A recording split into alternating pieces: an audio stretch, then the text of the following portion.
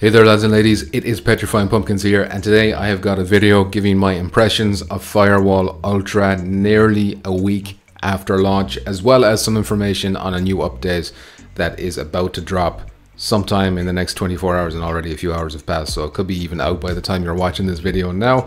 Now before I go any further, I just want to mention as a disclaimer that I'm a community moderator for First Contact Entertainment. However, I'm not going to let that stop the fact that I have issues with the game that I want to talk about. So let me just start by saying that the game is broken, at least for me who always plays in squads. It is currently impossible right now to matchmake in a public lobby with a squad of 4. I hear you can do it solo and you can do it with 2 people, but then anything more than that and it's broken, that's something that obviously they know about and they're working on. There is a plethora of bugs, like just so many bugs, visual bugs, and I don't mind the visual ones too much. I mean, you got some weird ones where, you know, the gun on your teammates or enemies are pointing up at an angle but the bullets are coming out straight. That's like, it's a bug, it's not nice, but it's not game breaking or anything.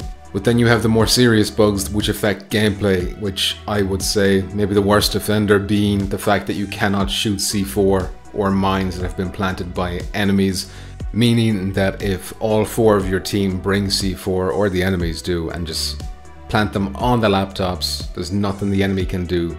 They have to go in there and send someone in to detonate them one at a time even. And then also there is the Raha bug, at least I'm hoping it's a bug, where her skill that lets you see enemies through walls if they're making noise, which includes like walking, if they're not crouch walking basically. And if they don't have ninja, then you can see them while they're moving. I think what the bug part of that is that it seems to have infinite range, whereas it should only be like in a limited area near Raha. At least that's what I'm hoping, and I hope that gets fixed if it is a bug. And if it's not a bug, if that's intentional, then I still think that needs to be looked at, because it's just a wall hack cheat basically.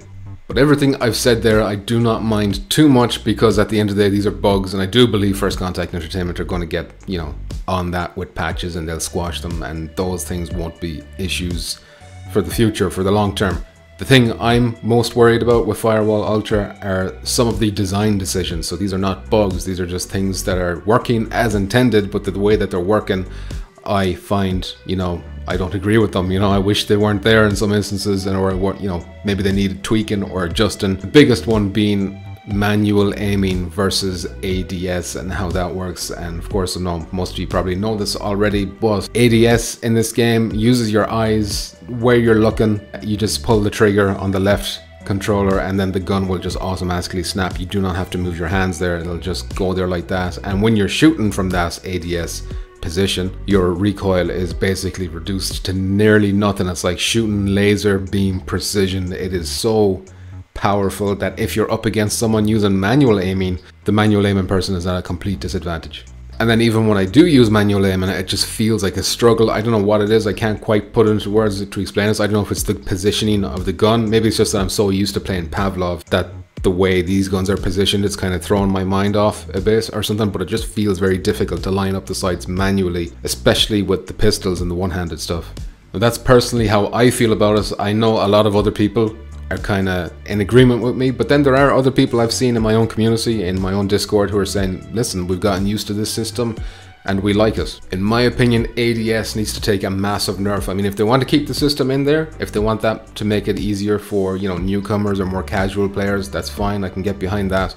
But just the way it so quickly snaps, I mean, that needs to be nerfed. Or if you can't nerf the speed of it because, you know, it tracks your eyes, so I guess it has to be fast if it's doing it by your eyes, at least, you know, introduce way more recoil when you're just holding down that trigger on a fully automatic rifle, because as it is now, it's just like laser beam precision. Another one that's kind of more of a mixed bag, I'm not really as against this as a lot of other people, but I see where they're coming from too, I'm 50-50 on it, is the eye-tracked grenade throwing. So in theory, I like this. The only parts of this I don't like is that the grenade seems to have difficulty going where I'm looking. So basically you look where you want the grenade to go, you release the trigger and the grenade should go there, right? But in my experience, a lot of the times it goes near us, you know, but it might hit the frame of a window instead of going into the window, even though I'm looking in the window, at least to my mind I am. Maybe it's a problem with my own eyeballs, maybe I got some cross-eyed stuff going on here and it's messing with the system, I don't know. The alternative to that though is also, you know, a lot of people saying we should have manual throwing of grenades, but I'm not really 100% sure that's great either, just because manual doesn't really work that well in a lot of, like, well, Pavlov I guess is the only other game I have to go by, but throwing a grenade in Pavlov is kind of like, feels like a lottery to me. Sometimes it goes where I want it to, but most of the time, you know, it doesn't go anywhere near. So in that regard, like, Firewall grenade throwing is more accurate. It's just that, you know, not as accurate as I was hoping, you know. But I still think I preferred this to the manual throwing of Pavlov, because it feels like more viable. You know, at least I have a better chance in Firewall Ultra than I do in Pavlov, especially at a distance. I mean, give up, don't even try and throw something at a distance in Pavlov, at least I can't. So there's a couple of other design decisions I'm a little bit iffy on. I know one of them is going to be fixed in the next patch, and we'll get into the patch in a sec. That is the 2-minute wait time between matches. Right now it's just too long, 2 minutes, especially when you're not doing anything with the assignments. They're still locked out, so you can't really do much customization. You're kind of just waiting for that clock to tick down. So that's been addressed. I'm happy about that, but we'll get to that in the patch. Now, the other issue is the race of progress in the game. There's a lot of complaints that it's really grindy. You got to do a lot to get very little in terms of XP and in terms of this renown and reputation, this other kind of, which is basically your level. And crypto, of course, which is the currency you're using in the game. And the reason I say potentially is because, you know, this assignment system has not yet come live. So when that does come live, you'll be given challenges, you complete these challenges, and then you'll be getting, you know, a more substantial reward in terms of XP and crypto. Now, it remains to be seen how substantial that is. Is it enough to offset the grindy kind of a feeling? My fingers are crossed that it is. But until proven otherwise, it's going to remain a concern.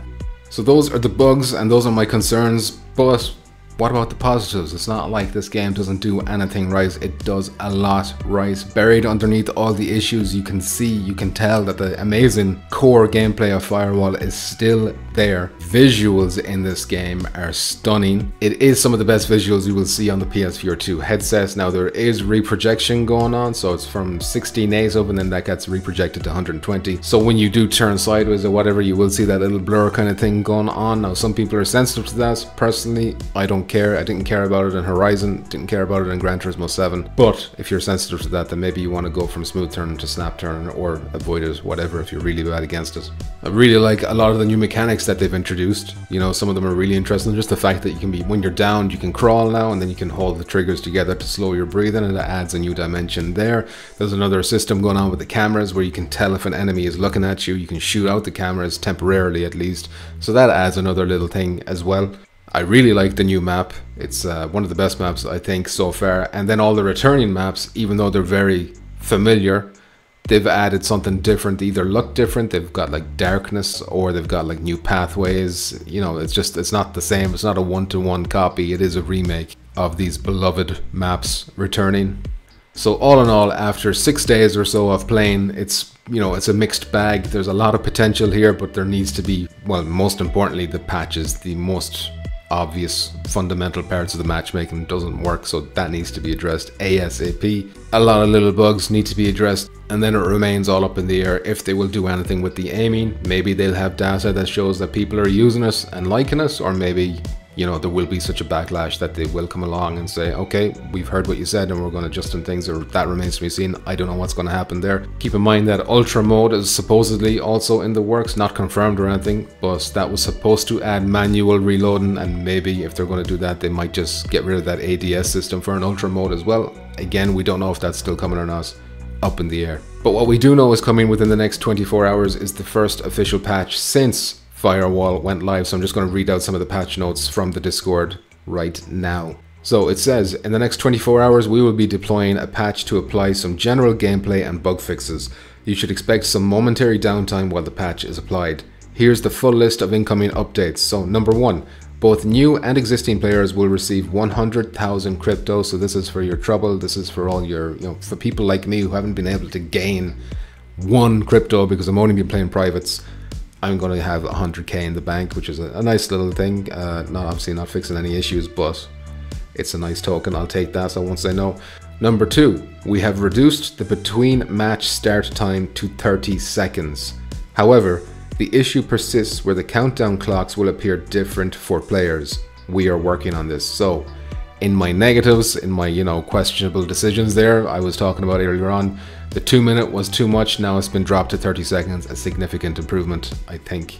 although ideally a ready up button would be the best way to go, and there is talk of them testing that, and that could be in a future thing if they get that working.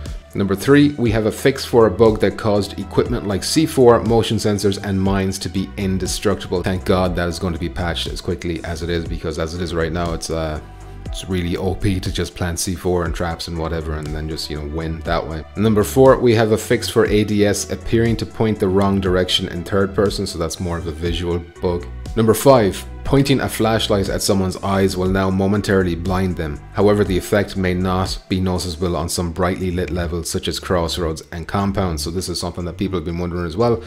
We were told you'd be blinding people with flashlights in Firewall Ultra, but as it stands right now, it's not very bright, you know, it doesn't really have the desired blinding effect. However, they're going to be adding it now, so that's going to be nice to see.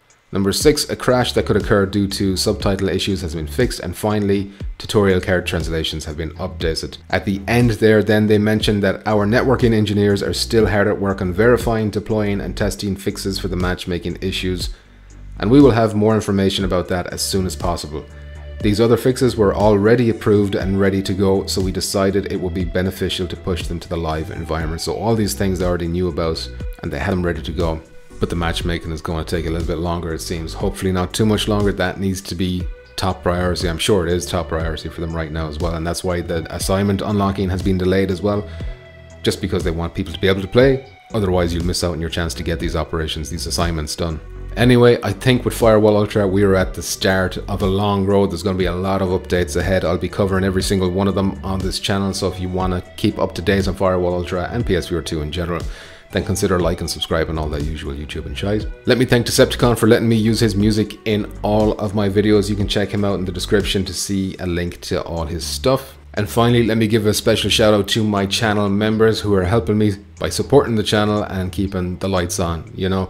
They are the following: Muzz, Deadeye Dan, I've never seen such behavior in the war room before, Chopped PPE, No One Knows, Movemaster Make Alvo World League Commentator Cast, Deej the Pumpkin Patch Kid, Pete Hawkins, Crumb, and Mr. 777. Thank you very much for all that support. It is greatly appreciated. If you want to be a member, you can join underneath the video as well as the join button somewhere for exclusive perks and whatnot. That is it for this video. I'll see you very soon. Until then, please stay nice and moist.